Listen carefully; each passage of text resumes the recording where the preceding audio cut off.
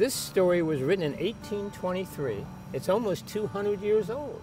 And the author, C. Clement Moore, was a minister.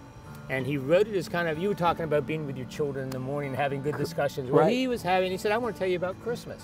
And he wrote this thing. It was published in Troy, New York, a little local, like the Record Observer or Bay Times, and it became a national and international hit. And old guys like me are reading it here 200 years later. That's right.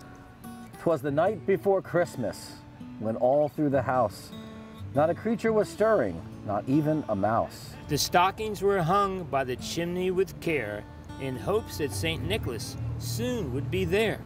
The children were nestled all snug in their beds, while visions of sugar plums danced in their heads. And Mama in her kerchief, and I in my cap, had just settled our brains for a long winter's nap. When out on the lawn there arose such a clatter, I sprung from my bed to see what was the matter. Away to the window I flew like a flash, tore open the shutters and threw up the sash.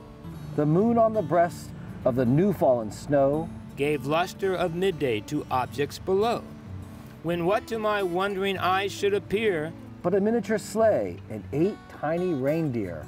With a little old driver so lively and quick, I knew in a moment it must be St. Nick. More rapid than eagles his coursers they came, and he whistled and shouted and called them by name. Now Dasher, now Dancer, now Prancer and Vixen, on Comet, on Cupid, on Donner and Blixen. To the top of the porch, to the top of the wall. Now dash away, dash away, dash away all. As dry leaves before a wild hurricane fly, when they meet with an obstacle, mount to the sky.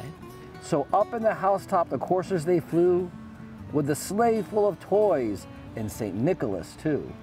And then in a twinkling, I heard on the roof the prancing and pawing of each little hoof.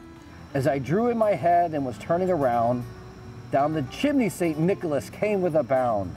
He was dressed all in fur, from head to his foot, and his clothes were all tarnished with ashes and soot. A bundle of toys was flung on his back, and he looked like a peddler just opening his pack.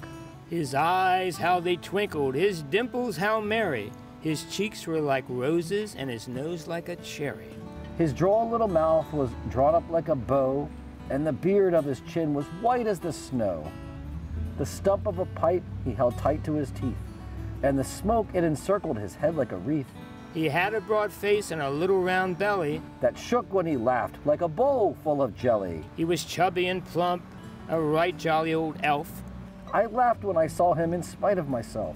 A wink of his eye and a twist of his head soon gave me to know I had nothing to dread.